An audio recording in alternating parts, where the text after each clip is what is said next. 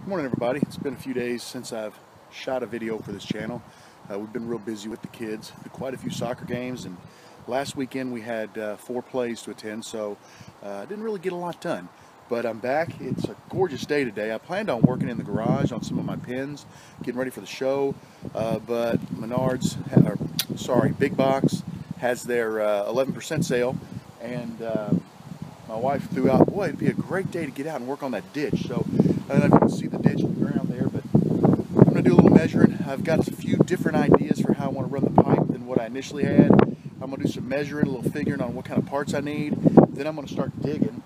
And this afternoon we have a soccer game, and after the soccer game I'm going to swing in and pick up the piping and the grading that I need to hopefully finish this project.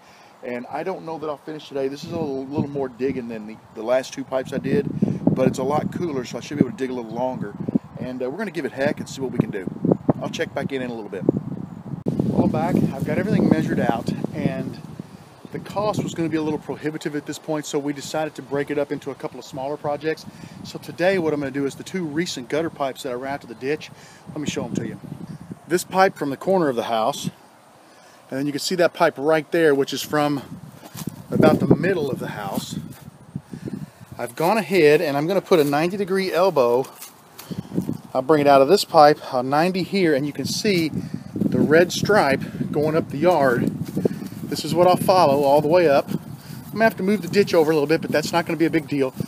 That's going to be 4-inch pipe to this point. At this point, there'll be a 4-inch to 6-inch, or actually a 6-inch to 4-inch reducer, but I'll plug the 4-inch half on there and it'll dump into a 6-inch pipe.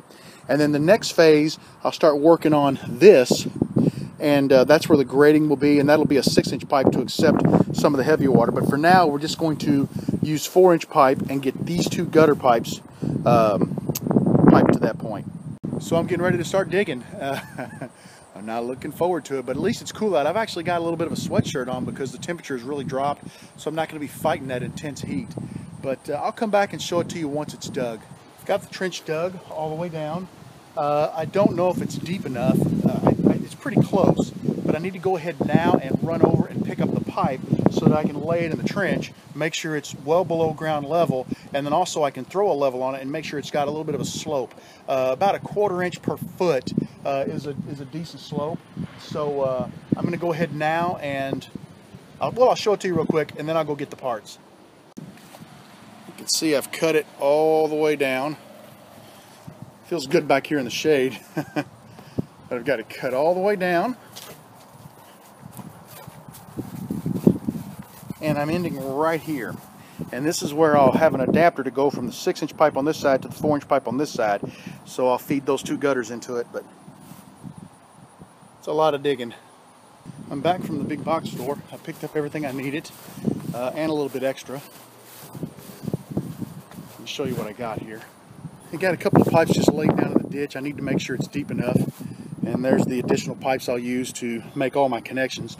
What I found out was they had those pipes on sale for $1.50 off each. So I went ahead and bought, I needed 1 more to finish the job on a farther up this way, really to connect my neighbor in.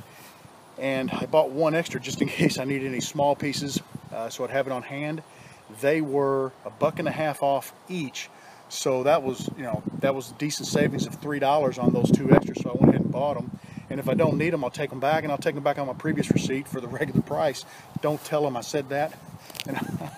And the nice thing is I still have the 11% rebate coming on everything that I bought today. So what I'm going to do is go ahead and just start kind of fitting this up, make sure everything fits nicely, and make sure my trench is deep enough, because they've got to be far enough below the ground for grass to grow over top of them. So I'm going to work on that, and I'll show you what I've got as soon as I got everything glued up, attached, and ready to bury.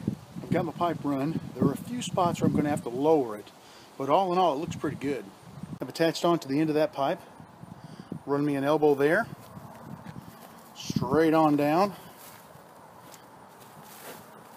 and then I put a T-fitting right here where we're at the middle of the house, and then straight on down to where it drops off and gets really deep. And what I'm going to do down here is I've got this adapter, which is a 4-inch to 6-inch adapter. This pipe's up in the air right now. I haven't cut it to fit, so it's kind of, let me show you. As it comes down, you can see it hits that clump of dirt right there. I'll have to trim the pipe off. It'll actually end right about here. And then I bought this adapter to go ahead and attach, so that way I can make sure that the 6-inch pipe will be below the ground at the starting point. The rest of the yard slopes off pretty good, so I don't think it'd be too bad to dig the 6-inch pipe, but we're not going to do that today. I've got the pipe put together. This is where the 6-inch pipe will adapt in for the deeper section here, and the grating, the first grate will start just past that. It's hooked in up there. I got a little bit of a curve in there, but I was able to work with that.